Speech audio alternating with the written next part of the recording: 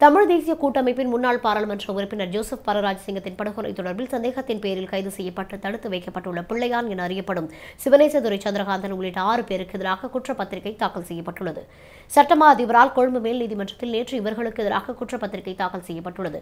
தம் மீதான குற்றச்சாட்டை மறுத்துள்ள பிள்ளையான் கடந்த 1.5 வருடங்களுக்கு மேலாக தன்னை தடுத்து வைத்திருப்பதன் மூலம் அடிப்படை உரிமை மீறப்பட்டுள்ளதாக குறிப்பிட்டு கடந்த வருட இறுதிப் பகுதியில் அடிப்படை உரிமை மனு ஒன்றை தாக்கல் செய்திருந்தார். இதனைத் தொடர்ந்து இவர்களுக்கு எதிராக குற்றப்பத்திரிகை தாக்கல் செய்யப்பட்டுள்ளது.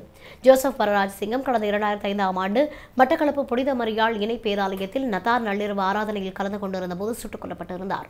இக்கொலை சம்பவம் தொடர்பில் குற்றப்புலனாய்வு பிரிவினர் மேற்கொண்ட விசாரணையில் பிள்ளையார் உள்ளிட்ட 4 பேர் கைது செய்யப்பட்டு விளக்க மறியலில் வைக்கப்பட்டுள்ளதோடு ஏனைய 2 கைது செய்யுமாறு நீதிமன்றம் உத்தரவு பிறப்பித்துள்ளமை குறிப்பிடத்தக்கது.